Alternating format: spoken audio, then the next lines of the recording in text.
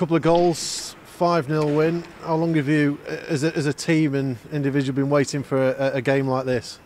Yeah, look, I think it was just a matter of time before everything clicked. I think we've been putting in some good performances at Barnsley and then at the weekend on Friday against Watford, and it just clicked today. You know, we took our chances, which maybe we haven't quite done in previous games.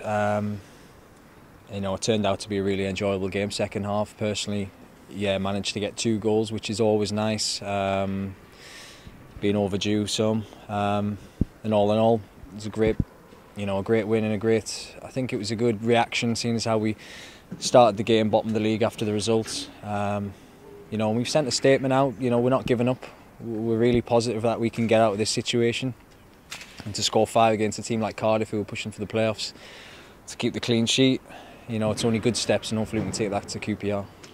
You talk about a statement for a team that's struggled to score goals this season, to put 5 past Cardiff. What do you take from this, both the result and the performance as a group of players? I think belief more than anything. Belief that we can score goals and we can keep clean sheets and we can win games against good teams. Because we've got lots of tough games coming up before now and the end of the season, and we need to win games, and in order to do that you need to keep clean sheets, and you certainly have to score goals as well. So we've done both of those things, and it's about a reaction again. We'll come in tomorrow, work hard and get ready for QPR on Saturday.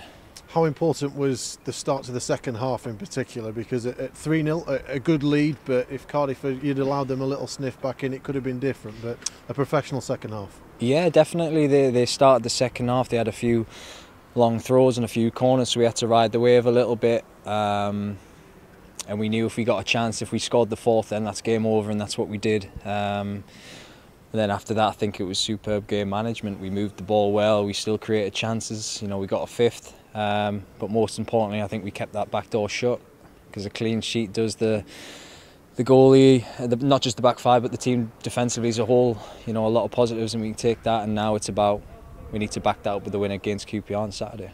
In terms of the goals, the first one straight off the training ground, executed to perfection as a group. Yeah, look, we scored some really good goals today. Some great finishes from Pato, Julian a great header. You know, we worked a little free kick, and I just saw a ruthlessness that we haven't probably showed in a very long time, probably all season. But the boys are confident in there. We're confident that we can get out of this situation. We're playing some good football, and now we're doing the other side of the game by winning games as well.